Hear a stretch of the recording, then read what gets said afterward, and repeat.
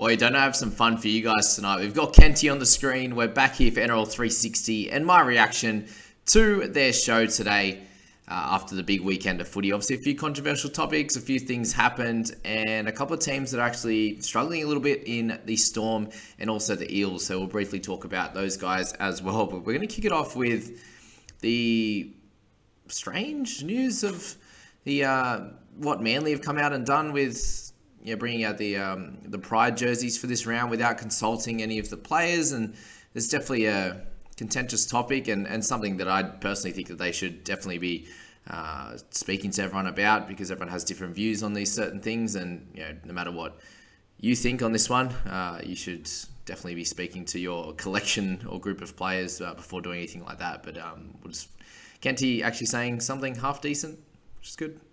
We'll check this out.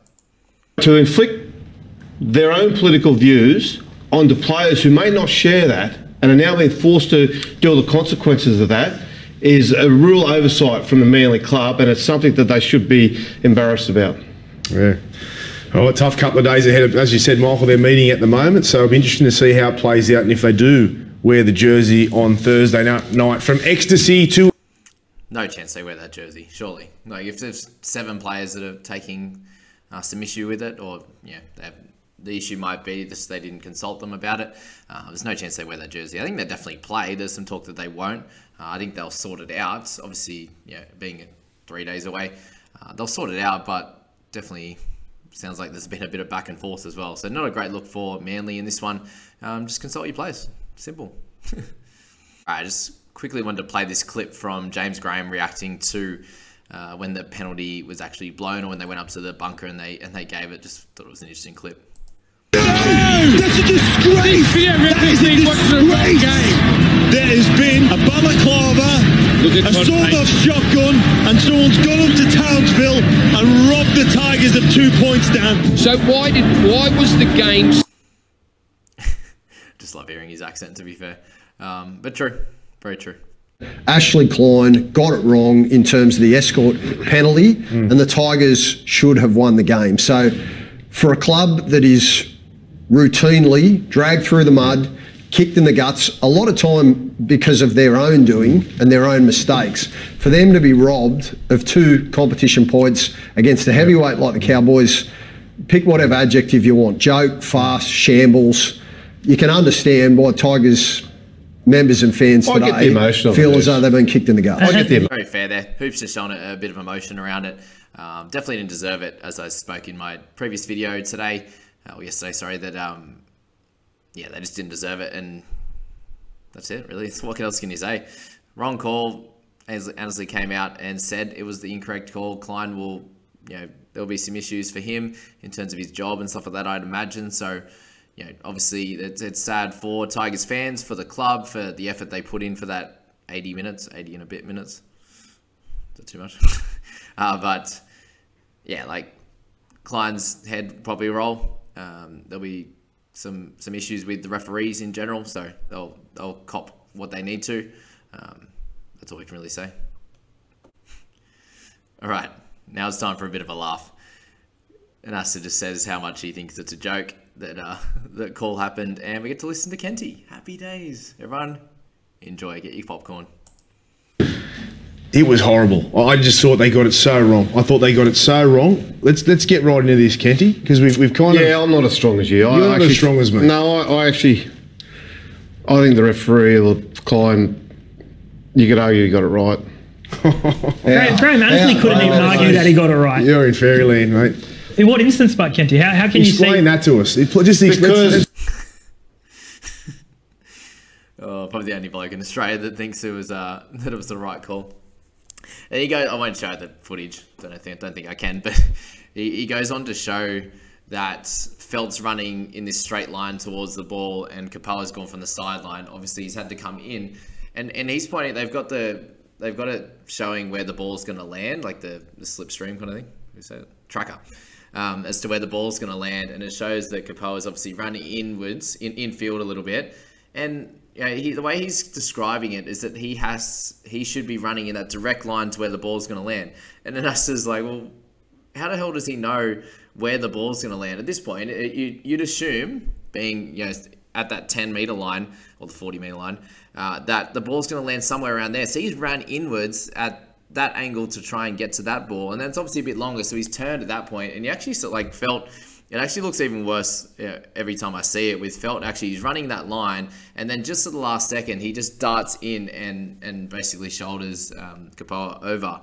And that's why they both end up going a few meters either side there. You can see in the footage. But yeah, full on that he actually thinks it could be turned back. Because, and his other thing was that, like he knew where he was. And even if he did, right? Even if he did, it doesn't matter because that's a non-call every other day of the week. So it should be a non-call here. And referee boss came out and said it was incorrect anyway. So that was that. We're actually going to move on to just a bizarre thing here with Kevin Proctor, which was something he did at halftime. He isn't playing at the moment, but just a very interesting one here. Kevin Proctor. If there is any question what's wrong at the Gold Coast, it's the fact that one of the players, I know he wasn't playing, but he was 19th man before the game, is vaping at halftime and putting it on social media. Now, where their heads are at, I have no idea. But that club is doing a lot of soul searching right at the moment, trying to figure out why they are where they are. They are equal last with the Tigers, and this is part of the culture of the joint. Now, he got sacked today after that, so at least they've started.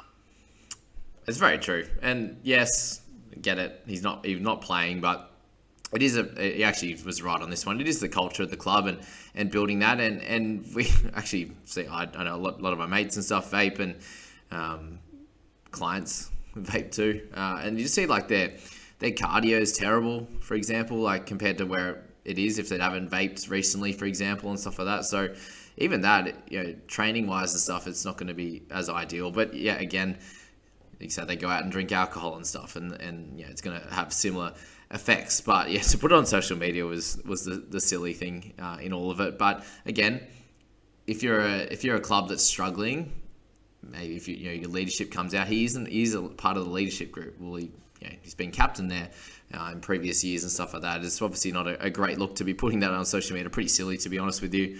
But if you're going out and putting performances on the board, there shouldn't really be any issue with what you do off the field. There was an interesting story. I think it was a Ben or something said about Justin Hodges. He'd go out and party and stuff like that in a field.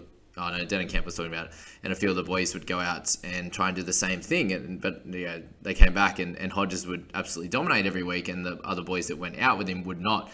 So they got banned from doing it, and Hodjo could do it because he could actually back it up. And that's really what anyone ever cares about, is if you can go out and play as good as possible, then all power to you. Go and do what you want. If you're here, you're prepared, and you do the best job possible, then great. But obviously Proctor's unfortunately hasn't been getting much game time this year, so he probably doesn't care too much at the moment. But it's a bit strange that he was in such a leadership position and then is is acting like this. So it's a bit sad. But he's been sacked now. So again, there's always consequences to everything we do. So he's dealing with that now. All right, just a little bit from Cooper Cronk about the Storm and where they're at the moment. Obviously, a few issues at the moment. Interesting to see what he says and if they can turn it around. 2 weeks in a row. Yep. It's happened 4 weeks in a row. How do they change it? Well, Can they change it? 2012 lost 4 or 5 in a row. Went on. Did they have the better roster in 2012 they do now? Oh, yes. That's up for grabs. But the system never changed. Yeah. The system hasn't changed. But the system's not where it was then. Now it looks to be not that way. Well, for me, I think they know, because what did they do last year? What have they done this year? Yeah. They've won games, dominant games. They know how to do it. So it's up to the senior players to find that. It's not as if it's like something that's foreign to them. They've ridden a bike, how to get back on the bike and ride it. But they need to drill down to the hard parts. They know it's there. And if they find the right answers in terms of what I just mentioned, they'll get there. What I worry about. I love how it just simply makes it sound. And it's true though. They've been there before. They know what to do to get back to where they've been in the past, and they have the talent to be able to do it. It's just, we could all go through some kind of slump in a team for sure. And what they said, I think you were saying in 2012 is he went, to Bellamy. I think Bellamy was losing it a little bit, losing faith anyway in his coaching and stuff like that. And Cronk said, no, you're good. Let's go. Let's turn it around. And they all made a conscious decision to do that. And a lot of it just comes from, the effort on defense. And and just getting back to basics like that. And all it takes is for these guys to get one win on the board and actually feel like they're playing decent, and they'll be back to it. So it's going to be interesting over the next few weeks to see what actually happens. So we'll move just to our last bit of the video, just talking a little bit around the Eels situation at the moment. The Eels, consistently inconsistent. They play Penrith this week. Where are they going wrong? Can they hit back? Well, it's hard to pick, right? They've dusted what? Storm, Panthers. They had a blinder against the Roosters probably 5 weeks ago, which arguably the best performance of the year. But the thing for me is they look like they got superstars across the paddock. They can turn it on whenever they want, but currently they are the 10th best defensive team. You're not going to get a prelim final being 10th best defensive team. 10th for missed tackles, 13th for line break concedes, and the second. That's it. Done. That's where it is. Like, we know each and every year you have to have a top 5 defensive team to win any comp, in any sport, anywhere around the world, and for them to be in 10th is not good enough. And they have been a team in the past that has been a top few defensive team, and 10th is not going to cut the mustard. So they have, as you said, they have had big wins against some of the biggest teams. Like they've recorded Panthers' only loss of the year, for example. So there's definitely an opportunity to turn around, but it comes in their attitude in the defensive line. And do I think they can do it? I don't think so, because they've shown each of the last bunch of years that they're close, but they're not close enough, and they're probably performing a little bit worse this year. And it's actually going to be interesting when they're losing Papali'i, they're losing Reid Marnie. This is their year to do it, and I just don't know if they can actually get over that hump. So very, very interesting times at both the Storm and the Eels. But anywho, guys, that is the video reacting to NRL 360. We had a little bit of everything in that one, a little bit of decent discussion, a little bit of funniness with Kenty as always, and the Proctor thing. And then, a few of the teams that are in a bit of strife at the moment. So that's that video. I hope you enjoyed it, guys. Like, subscribe. I appreciate you all for being here, and we'll catch you in the next video. See you later.